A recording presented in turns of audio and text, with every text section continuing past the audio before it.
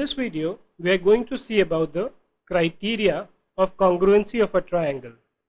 And the first criteria is called the SSS criteria, also known as side criterion. Now what happens is that in any triangle, you would have three sides.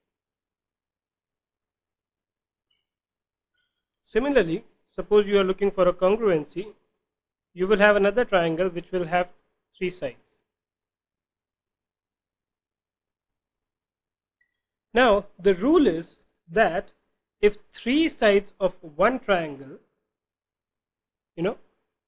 are equal to the corresponding three sides of the other triangle, then the two triangles are said to be congruent. If three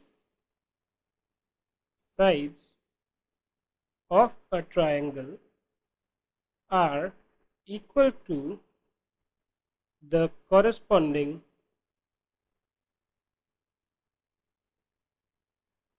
three sides of another triangle,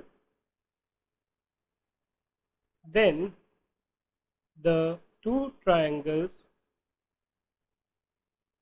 are said to be congruent. Now what does this mean?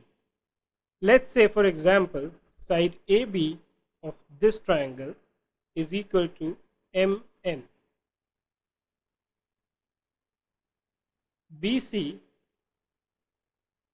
is equal to NL and AC is equal to LM.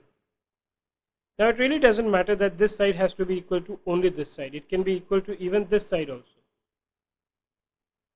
But as long as the three sides of one triangle are equal to the three sides of the other triangle, the two triangles, triangle ABC, is said to be congruent to triangle LMN.